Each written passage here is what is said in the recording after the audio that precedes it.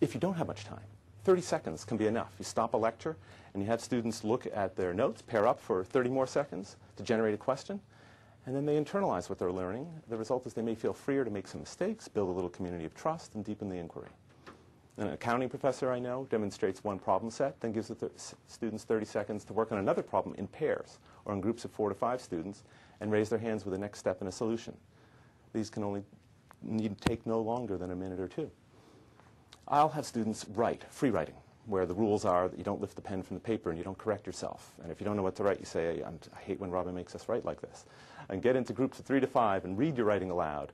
And as Brookfield recommends, in a circle share. That's one way of doing the reading where no one is to get into an exchange about the ideas until everyone has shared, so that you're sure you hear from everybody.